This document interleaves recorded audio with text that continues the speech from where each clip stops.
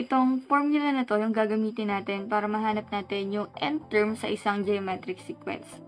So, itong a sub 1, ito yung ating first term, si r yung ating common ratio, and then si n is the number of the term.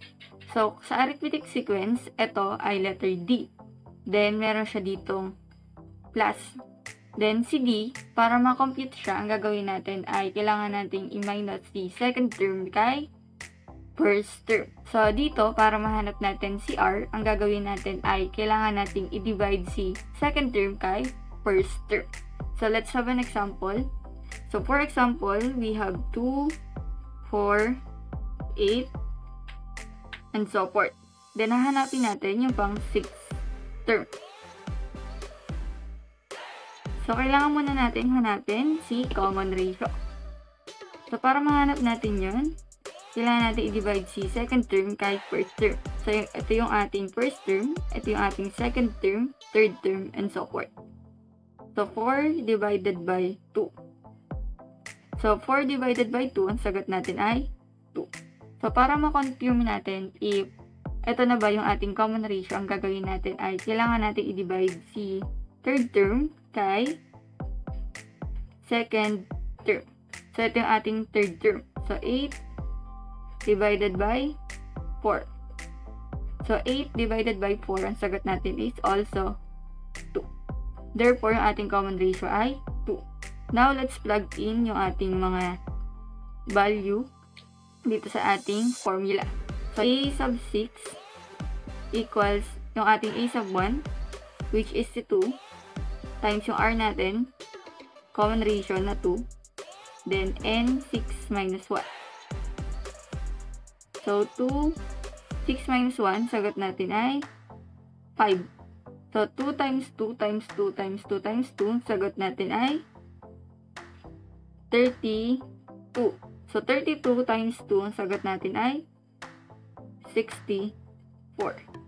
Therefore, ito yung ating pang 6th term. So, kung gusto natin i-check, i-multiply lang natin si 2 kay 8 hanggang marating natin yung 6th term.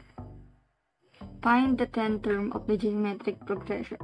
Number 1, we have 4, 20, 100, and so forth. So, first, hanapin muna natin yung ating common ratio.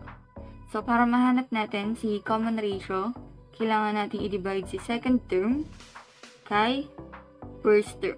So, ito yung ating first term, second term.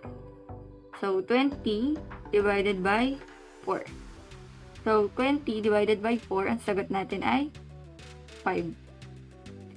So, para ma-confirm natin, if 5 ba yung common ratio nitong sequence na to, ang gagawin natin ay divide natin si third term kay second term. So, ito yung ating third term. So, 100 divided by 20, ang sagot din natin ay 5. Therefore, ang ating common ratio ay 5. So, dahil meron na tayong common ratio and meron na din tayong value ni a sub 1, ang gagawin natin ay substitute na natin siya sa formula. So, a sub n equals a sub 1 times r raised to n minus 1.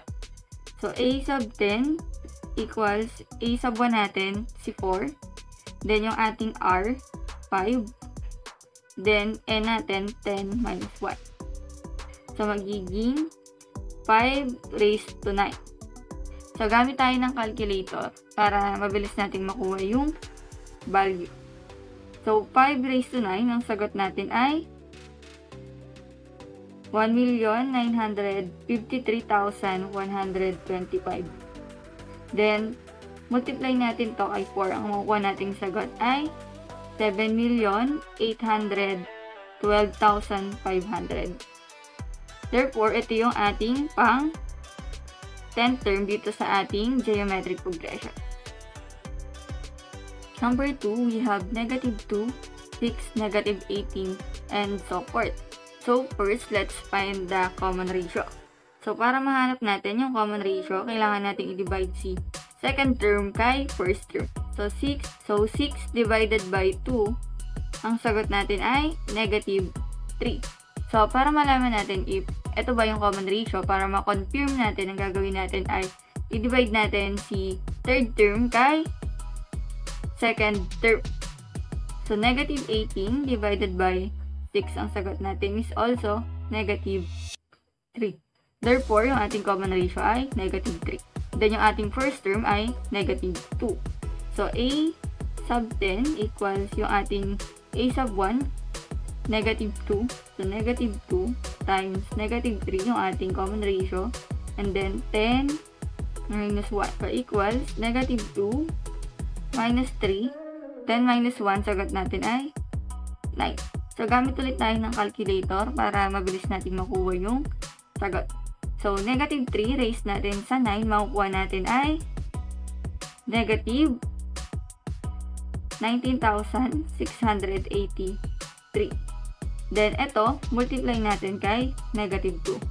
So, makukuha natin ay positive 39,366. Therefore, ito yung ating pang 10th term dito sa ating geometric progression.